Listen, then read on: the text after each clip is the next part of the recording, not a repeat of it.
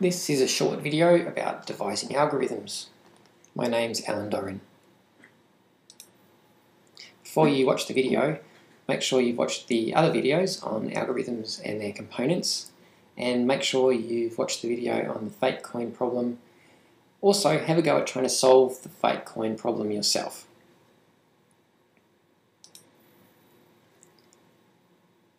One day you might be sitting in the park with a friend who says to you, "Devise me an algorithm." But dear, where do I begin, you ask? Hopefully by the end of this video, you'll know where at least to begin. Devising algorithms is actually hard.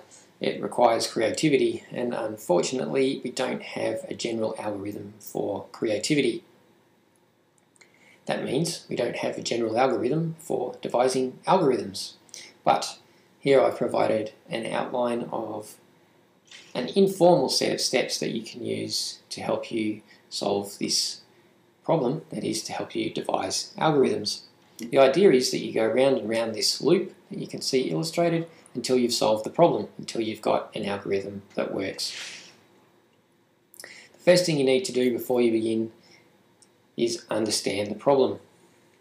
After you've understood the problem, you need to understand what is required in order to solve it. Only then is it time to start writing out an algorithm or a formal series of steps that implement your understanding of the problem and what is required to solve it. Now, chances are the first time you write down an algorithm, it will have mistakes.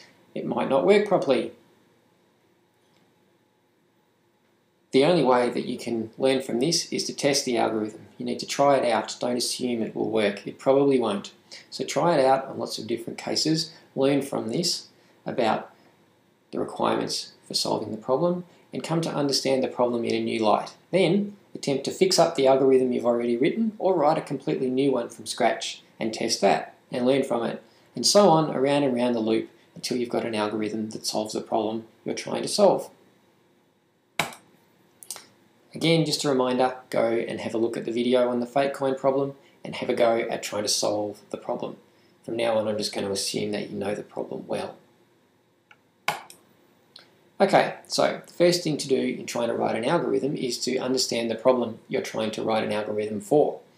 That includes familiarizing yourself with what is known about the problem, what is known about the situation in which the problem arises, and also what's unknown.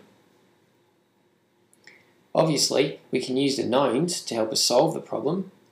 We can't use the unknowns unless they first become known. Some unknowns will be completely irrelevant to solving the problem. It's important that we identify what are the relevant unknowns. Then, what is the required result? What is it that we're looking for? Having a good understanding of the required result stops us wasting time by trying to devise an algorithm that will give us the answer to some problem that isn't the one we're trying to solve. Lastly, what are the links between what's known, what's unknown, and what's required? That is, how do we go from the knowns to the solution, sometimes by solving for some of the intermediate unknowns. In the case of the fake coin problem, we know that we have 12 coins that appear to be identical. One of them, though, is a fake, and it's of a different weight to all of the other 11 coins. We also have a balanced scale, and we know how it works. What's unknown about this problem? We don't know if the fake is heavier or lighter. What's the required result? Well, we want to know which one is the fake. The links between the known, the unknown, and the required can help us solve the problem. So, in this case, if we can find two piles of coins of equal number, which we know, that do not balance, which we can actually find out, we can make known because we can test it on the scale, then these unbalanced piles of equal numbers of coins must contain the fake, and that's what we're looking for. Now, how do we solve this problem? Well, one approach is to simplify the problem, to try and find a version of the problem that we can solve and go from there to solving the more difficult problem. So for instance, instead of 12 coins, what if we had less? Or what if we knew whether the fake coin was heavier or lighter? So here's another version of the problem. Suppose we have a balance and 3 coins that look identical, but one is a lighter fake. Find the fake. And sometimes it turns out we can solve these simpler versions of the problem. So let's look at this particular one.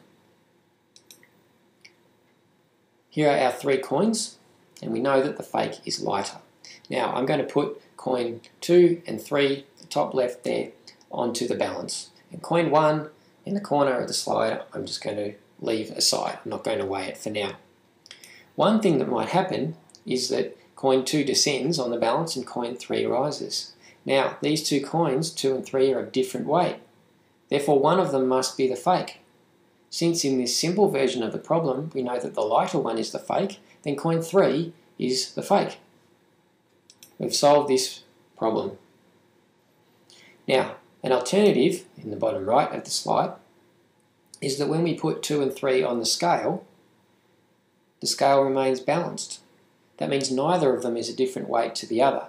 Therefore, we know that neither 2 nor 3 is the fake, and there's only one coin left. That's coin 1. Coin 1 must be the fake. There, we've solved this simple version of the problem. Let's make the problem a little more complex. Let's pretend that we don't have this known anymore about the fake being lighter.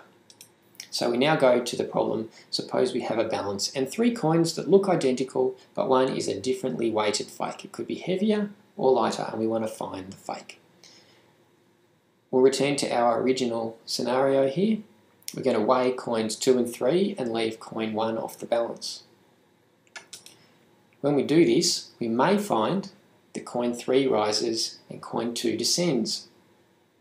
Now in this case, we know that these 2 coins are of different weight. Therefore, one of those 2 coins, 2 or 3, must be the fake.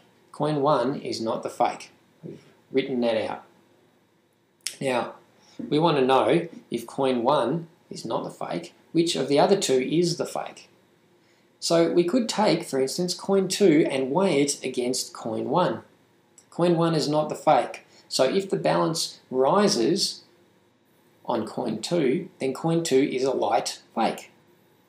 If the balance sinks on coin 2, that is, coin 2 descends, then coin 2 is a heavy fake. If coins 1 and 2 balance, then neither of them is the fake. So what does that leave? Which one is the fake? It must be coin 3. We can solve this problem. Now, here's an alternative again in the bottom right. Suppose again we put 2 and 3 on the balance and they don't unbalance. The balance remains level. Well, then we know neither 2 nor 3 is the fake. Which one's the fake? It must be, of course, coin 1. We've solved the problem. So now we've gone from a simple version where we had 3 coins and we knew that the fake was lighter to a slightly more complex problem where we've got 3 coins and a differently weighted fake, but it's unknown whether it's lighter or heavier than the other coins. How do we move from these problems up to solving the full problem, the complex one? Well, just in a series of steps. Here we could solve the first 2 problems. The third problem down, suppose we have a balance and 9 coins that look identical, but one is a differently weighted fake. Well, think about this. We've got 9 coins which can easily be divided into 3 groups of 3 coins. And we can already solve the problem for 3 coins.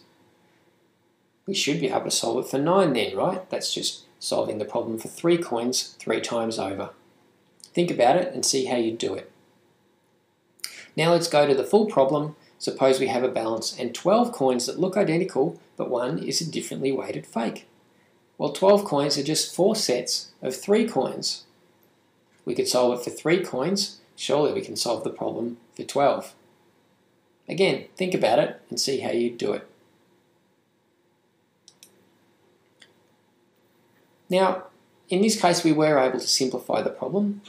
An alternative approach is to try and find a related problem. It might not be any simpler than the current problem, but it might already have a solution that is known to us. So therefore, we might be able to adopt that solution as a partial solution to our current problem, modify it in some way that is adapted to the current situation, and solve our problem. Maybe we can even find a different problem that's got the same unknowns, and we can look at how those unknowns are discovered and made known in solutions to the other problem, and that might help us devising our algorithm.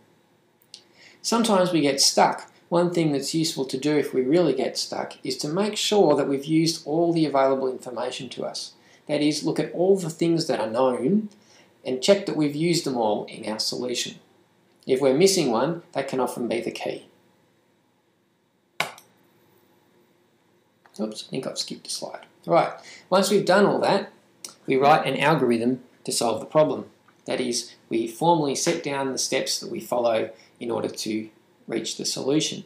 The algorithm takes an input and provides an output. The input are the knowns and parameters, and the output, hopefully, is the answer. It's the answer that we're looking for. The algorithm will have a series of steps, A, B, C, and so on. Each of these needs to be simple enough for us to execute it directly. If we don't know how to execute one of those steps in the algorithm, then it needs refining. It needs to be broken down into yet simpler steps. Once we've got our algorithm, don't assume it will work. It probably won't work first go. So we should try the algorithm on simple cases, on complicated cases, and on unusual cases. For instance, supposing our algorithm was an algorithm for multiplying two numbers together. We should try it on simple cases like 2 times 5 or 6 times 1. We should also try it on complicated cases like 4,072,000 multiplied by 6.2. We should try it on unusual cases. For instance, multiplying two numbers where one of them is 0 or where one of them is a negative number. If we try the algorithm in all these different cases in an attempt to kind of break it, and we still find that it works in all these cases, we can be pretty sure we've got a good algorithm, or at least one that works. However, usually it won't work in some cases, so we need to identify the cases where the algorithm works and the cases where it doesn't. And we need to understand why it works in certain cases and why not in other cases. And then we can go back and improve the algorithm with a better understanding of the problem and how we solve it. Now, when we do come up with an algorithm that works, that's not the end of the story. As this young lady is saying here, or asking us, is this the best algorithm? Is it the most efficient? Is it the most elegant algorithm? These are important questions in designing algorithms. The first algorithm we come up with is often not the best, and there might be good reasons for improving it. So that's about all at this point. I'm going to tell you on how to solve the problem of devising new algorithms. Just remember, writing algorithms is hard. It's a challenging problem. Because it requires creativity, one way to enhance this in ourselves is to practice. Practice makes perfect, right? An approach is often when we're encountering a problem that seems too difficult to try and find a simpler version of the problem that we can solve and extrapolate from there to the more complex problem. Sometimes we can find related problems or similar problems that we can solve, and we can take the solutions for the similar problems and adapt them to fit our circumstances. Finally, when we do come up with an algorithm, make sure that we test it carefully, try to understand why it works, and also why it fails before we try again. Given that practice makes perfect, now would be a good time to begin. Have a go at writing an algorithm for solving the fake coin problem. Best of luck, and thanks for watching.